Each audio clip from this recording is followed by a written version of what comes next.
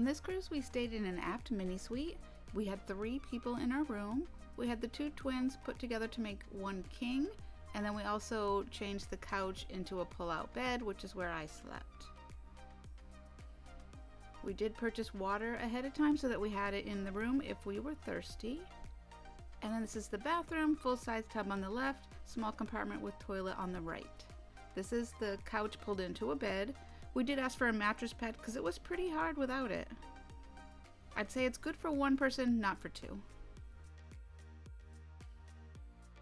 This is the balcony, maybe slightly bigger than a normal size, but it was enough room for us.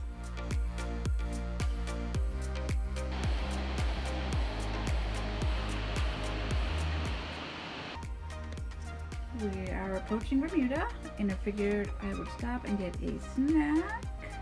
There's something to nibble on while we pull in to the dockyard. This is our view of the back. Very, very pretty.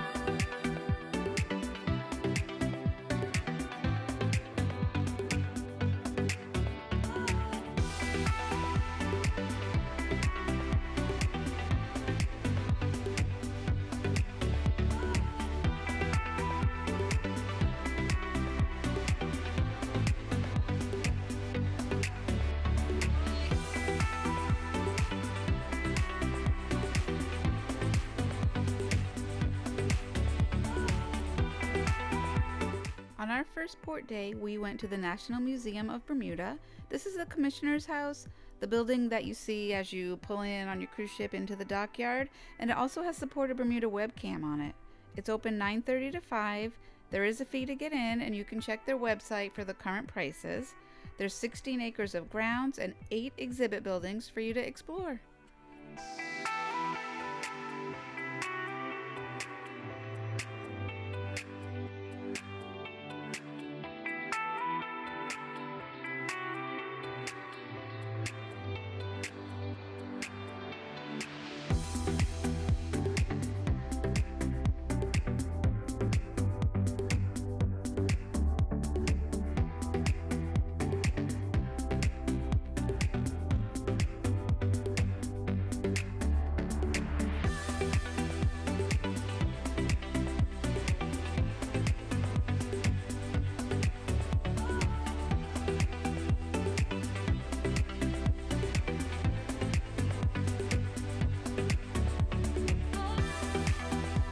Outside there are many beautiful views, and then inside you can learn about Bermuda's cultural history.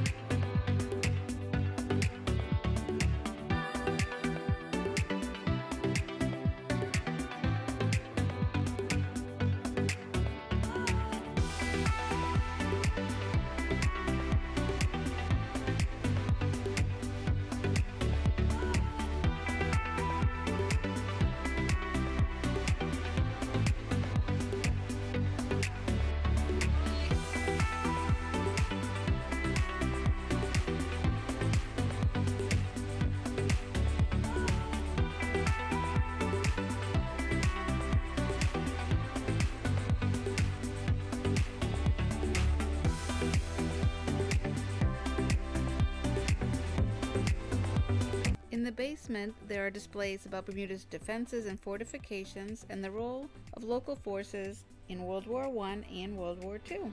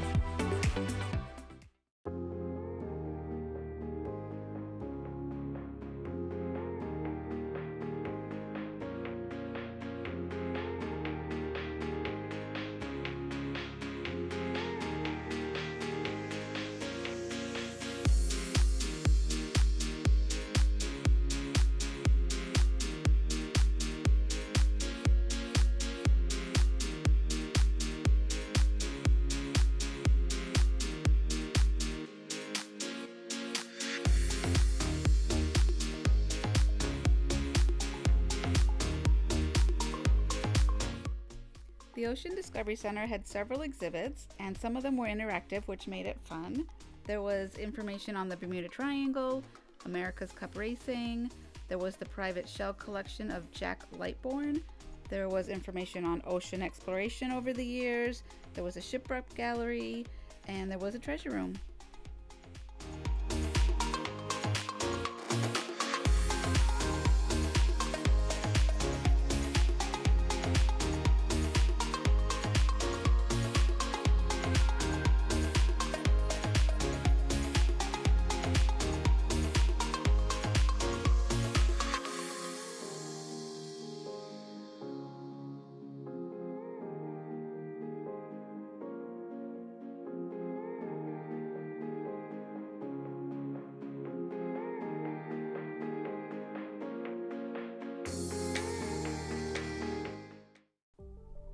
The last port day, we went to Gibb's Lighthouse, and we took a minivan.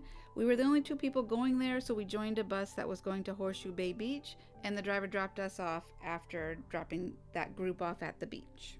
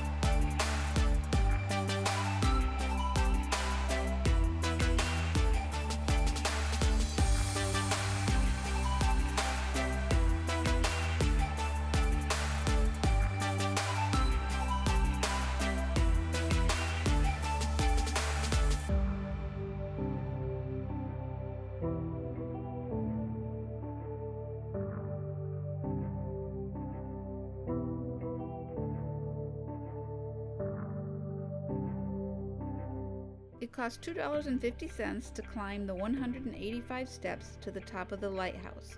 The lighthouse is 117 feet high, and there are 8 platforms along the way up where you can stop and rest or look out the window.